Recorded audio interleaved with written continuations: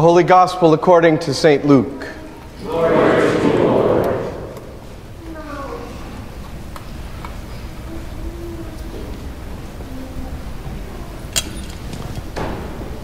Then Jesus looked up at his disciples and said, "Blessed are you who are poor, for yours is the kingdom of God. Blessed are you who are hungry now, for you will be filled. Blessed are you who weep now, for you will laugh. Blessed are you when people hate you and when they exclude you, revile you, and defame you on account of the Son of Man. Rejoice in that day and leap for joy. For surely your reward is great in heaven, for that is what their ancestors did to the prophets. But woe to you who are rich, for you have received your consolation. Woe to you who are full now, for you will be hungry. Woe to you who are laughing now, for you will mourn and weep. Woe to you when all speak well of you, for that is what their ancestors did to the false prophets. But I say to you that listen, love your enemies. Do good to those who hate you. Bless those who curse you. Pray for those who abuse you. If anyone strikes you on the cheek, offer the other also. And from anyone who takes away your coat, do not withhold even your shirt. Give to everyone who begs from you. And if anyone takes away your goods, do not ask for them again. Do to others as you would have them do to you. The Gospel of the Lord. Praise to you, O Christ.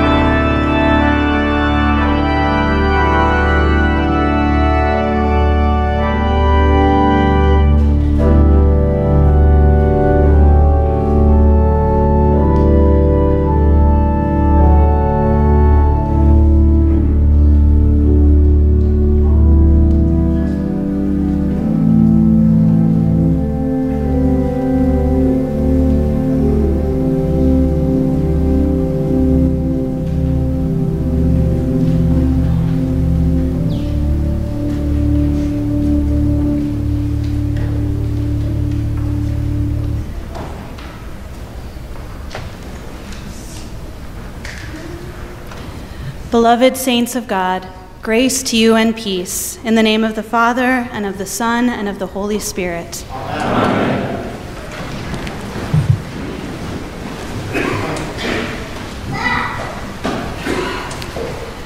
The closest I have ever been to the body of Christ was at the place where that body died. Calvary, the site of Jesus' crucifixion. In Jesus' day, Calvary was a rocky hill just outside the city gates of Jerusalem where criminals were put to death. Today, it's buried underneath an enormous, ornate church in the old city. When you visit Calvary, you wait inside this church for hours alongside hundreds of other religious pilgrims from all over the world. One by one, you kneel beneath this lavish gold altar that has been constructed on the spot. You have to get down on your hands and knees and actually crawl underneath it. And then you can reach down into a hole in the floor under the altar. And at the bottom of the hole, you can touch stone, the ground that was beneath the cross of Christ. You have traveled for days and waited for hours, but your chance to touch this particular stone lasts only a few seconds. And if you're like me, you spend those few seconds trying to imagine that this very stone that you are touching with your body was once touched by the body of Jesus. You try to feel some kind of physical closeness to Christ, to reach underneath everything that humans have piled on over the years, and you think maybe Jesus was here, right here. Maybe his feet, his hands, his blood touched this very rock. Maybe this is the closest I'll ever be to the real body of Christ. And then your turn is over, you get up and move on, so another pilgrim can reach the very ground touched by God. While I was away visiting the place where Jesus died, back home in Chicago, my seminary advisor died. Gordon was my wise teacher and trusted friend, an encourager and confidant in my journey as a ministerial leader. His death was unexpected, and it was jarring to receive this news on the other side of the world. The last time we had spoken, neither of us knew he was sick, so we hadn't said goodbye. For months after, it felt surreal that he was really gone, and I struggled to say out loud that he had died. But this morning, almost exactly 10 months since his passing, I am ready to hear it out loud. I added Gordon's name to the Book of Saints so he can be lifted up in prayer alongside all the precious ones that we remember today. There are countless stories about who these saints were and the impact they had on your lives. There are countless memories of joy and sorrow that fill this room as their names are read.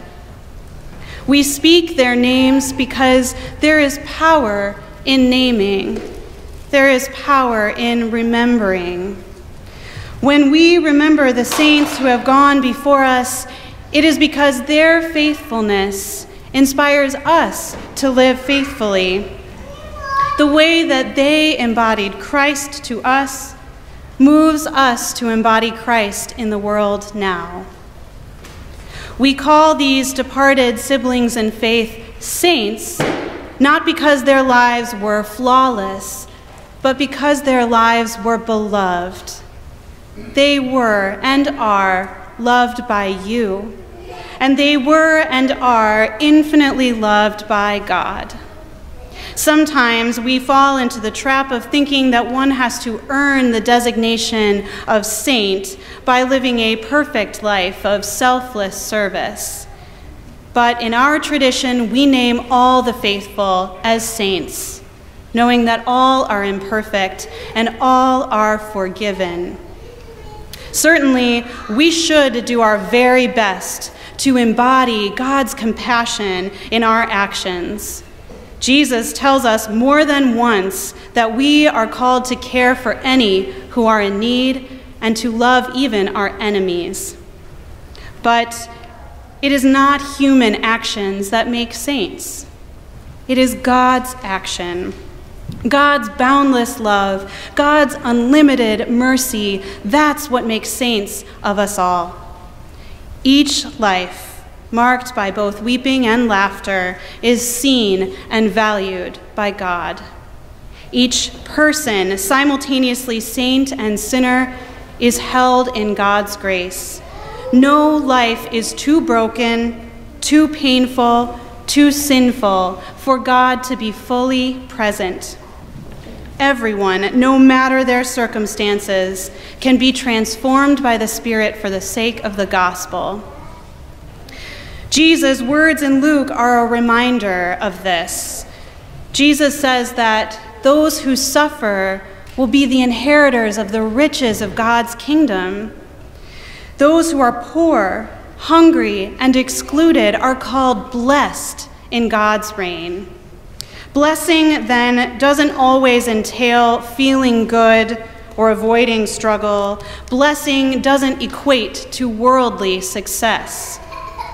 If you measure the value of a life by what the world considers successful, you will miss the ways that God's Spirit is at work in all people, regardless of how successful they look according to the world's standards. When we name and remember the saints who have gone before, we don't remember their worldly success. We remember their faithfulness to God.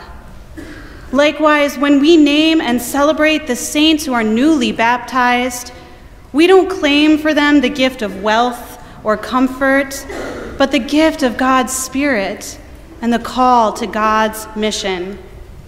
The true blessing that is given to all the saints is the gracious love of God, abundant in this life and the next, an inheritance that is sure, a treasure that is eternal. It cannot be undone or taken away, not by hunger, not by poverty, not by suffering, not by death. Thanks be to God. And because that inheritance is sure and that treasure is eternal, you are freed. You are freed by love of God, and you are freed to love of neighbor. You are sent out to proclaim the gospel, the good news, with your words and with your deeds. And the good news is this: Christ has died, Christ is risen, Christ will come again. Resurrection is the good news. God makes life possible where life seemed impossible. And that means that Christ's death on Calvary was not the final word. So the place where Jesus died was not the closest I've ever been to Christ's body, because Christ's body is not there on that rock at Calvary, because Christ's body is not dead. God's resurrecting power is stronger than death and has redeemed all of creation. And Paul tells us that the very same power that raised Christ from the dead is still at work in the world. In you. You are the living body of Christ. You, the saints of God, the ones marked with the seal of the Holy Spirit, the ones sent out into the world to serve, you are Christ's body. The body of Christ is here, right here, alive among the faithful saints of God.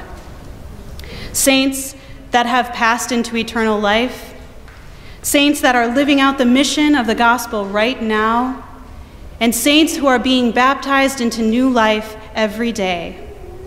The church, full of beloved saints, is the body of Christ being made new again and again. That is the power of resurrection, and that is the power of God in you. Amen.